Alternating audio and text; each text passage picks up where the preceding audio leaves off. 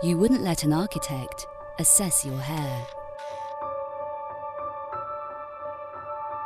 But you'd want someone who understood form and structure.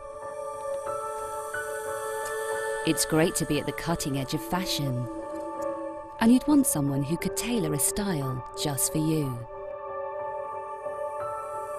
You'd want to know that they appreciate colour, tone and shade, and have a creative flair, within reason.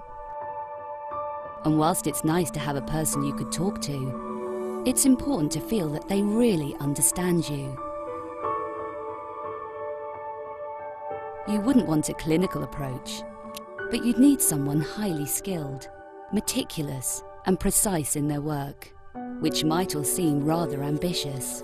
But then, as a top stylist, you'd be using all these skills and more every single day.